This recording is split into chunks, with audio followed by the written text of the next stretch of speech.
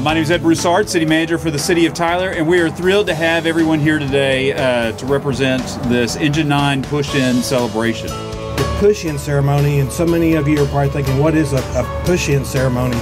Well, 150 years ago or so, when the firemen would go to a fire, they would hook up their horses to the engine, and they would go put the fire out, and then once they would put the fire out, they would come back to the firehouse, but they could never get the horses to back up and put the engine back in the firehouse. So they would detach the horses from the carriage, and they would literally push the carriage back in the firehouse, which left the horses out in front.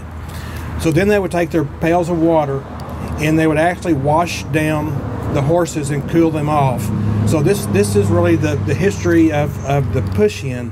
This is the second Pierce engine that we have been able to purchase and acquire in the last couple of years.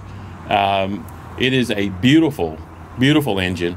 You heard the story from the mayor, so if the city council will grab a bucket, then we're going to go ahead and do the wash down. Of course, one of the ways that we honor this great equipment is also to maintain it. So we are constantly cleaning it every day. We want it to look very good when we come out for any presentations or anytime we roll up in front of your house. We want you to be proud of the equipment that you've sponsored for the Tyler Fire Department.